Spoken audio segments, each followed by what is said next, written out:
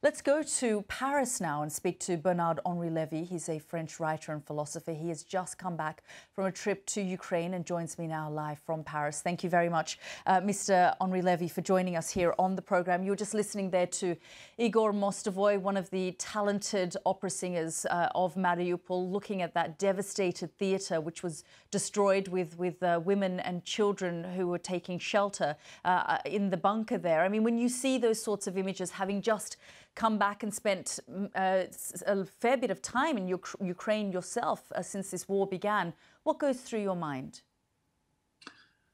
The first thing coming to my mind is that I am heartbroken when I see these images of ruins, of entire areas of Mariupol where nothing is left. It breaks my heart. I saw that myself in other areas of Ukraine, all the northwest of Kiev, Borodienka, Andreivka, Gostomel. I saw the same sort of scenery, same situation. Entire village destroyed, bunches of ruins, people in the middle, killed, abandoned, lost in the middle of the rubble. It is really heartbreaking. I saw many wars in my life. I reported some of them since 50 years. I must say that I very seldom saw such a savagery by a regular army, which is supposed to be the Russian army. Where the other thing which well, we were just looking at those images of you in Ukraine most recently, but I just want to take you back to 2014 when you were in the Maidan. You addressed many of the protesters who were there. You described Ukraine as the beating heart of Europe, and that Ukraine gave Europe substance, that the fate of Europe was playing out in Ukraine. As I said, you've made several trips there since this war began. Do you feel that perhaps the world wasn't listening to some of those things that you had said at the time? What is true is that since 2014, I try to say two things. Number one, that Ukraine is Europe. And even more, that the values of Europe, the spirit of Europe, is probably nowhere as much incarnated as in Ukraine, number one. And number two, the other thing which I stay nonstop is that Putin will try to get rid of what is for him a nightmare.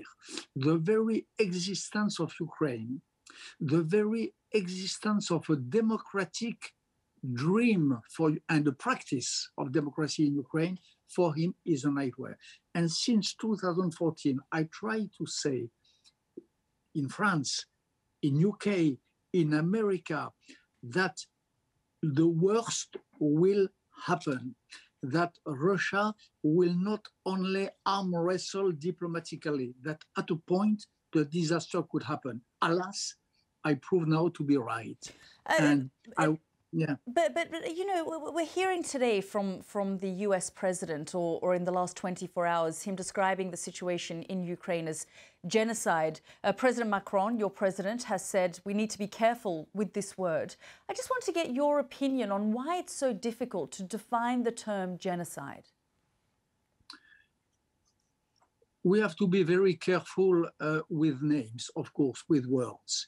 And when you name wrongly the things, it adds to the evil of the world, as a famous French writer said. What makes no doubt is that there is war crimes and crimes against humanity in an extent which has never been seen in Europe since 75 years. This is sure. Another thing which is sure is that Biden says good things now, no doubt. And when he called Putin a butcher, he was completely right. He was more than right when he called.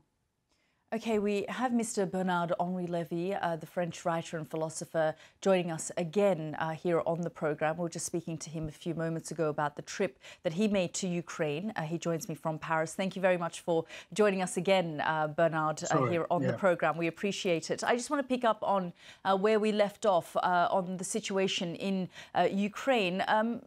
President Macron has described the two sides as brothers. He said that the Russians and the Ukrainians are brothers, and he's reluctant to put the term genocide on what's happened. But given what you've seen and the brutality that's taken place, do you think that there can be healing, that the two sides can come together someday?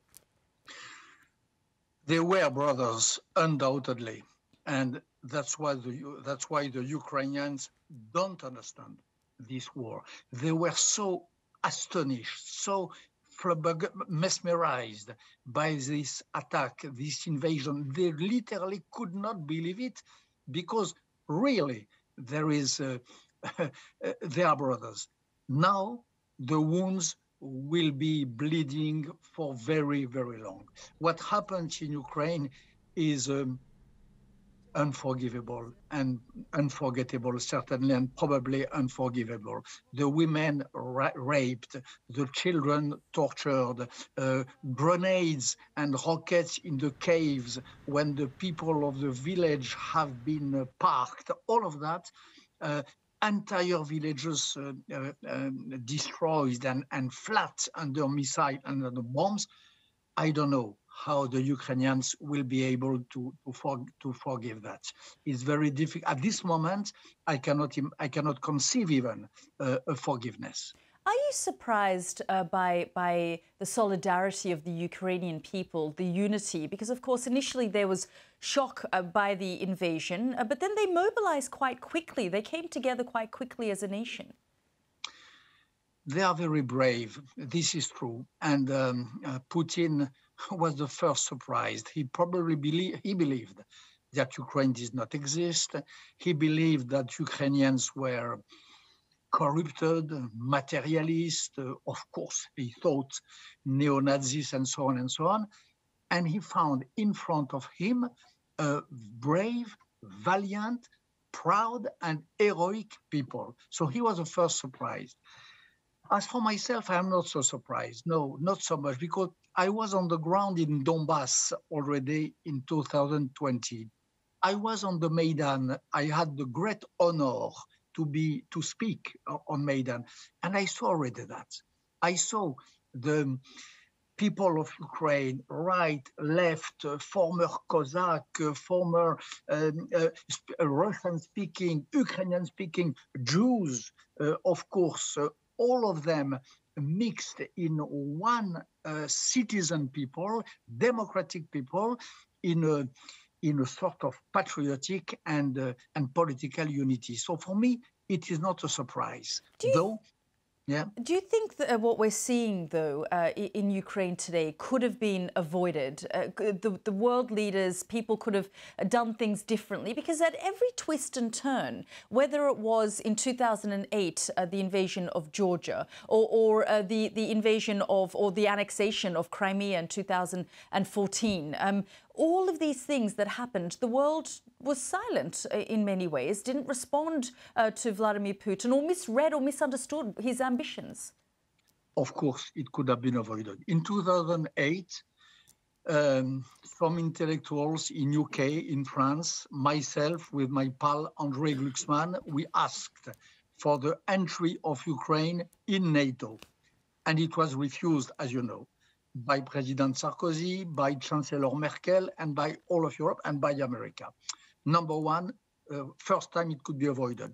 2014, it was obvious that Putin was enemy till blood, till death of the Ukrainian people. We should have embraced this democratic movement. We should have opened our arms to these ladies and gentlemen who are ready to die for our flag. Because on the Maidan, 100 young Ukrainians died with the flag of Europe in their arms. And number three, 4 months ago, in December, CIA issued correct, accurate prospects of all that was going to happen and which happened. Why did they act as if they were the CIA, American government, as if they were a press agency? They just released communique saying this and that will happen, and they didn't do anything. And Biden, this is what I said, what I was saying when we were interrupted. Today, Biden speaks well, Butcher and so on. December, January, he did not say anything. And he did as if he was giving a green light to Vladimir Putin in January till February, till the midst of February. So there is many opportunities and windows of opportunity which we missed, us, Europe and the West, and which could have avoided this carnage. Mr. Lévy, we've got 1 minute left on the programme. I want to quickly ask you about the upcoming French elections. How do you think this is going to pan out? And what's happened to the left of the country? If you can, in a minute. The real problem is what would happen if the fascist, if a fascist government took over in 2 weeks. If Marine Le Pen was elected, this would be the real disaster.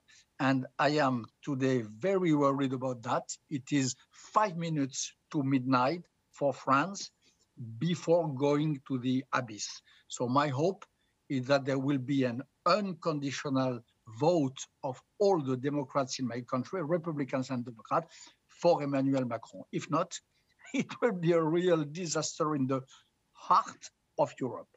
Okay, we'll have to leave it there. Thank you so much, as always, Bernard, for joining us here on the programme.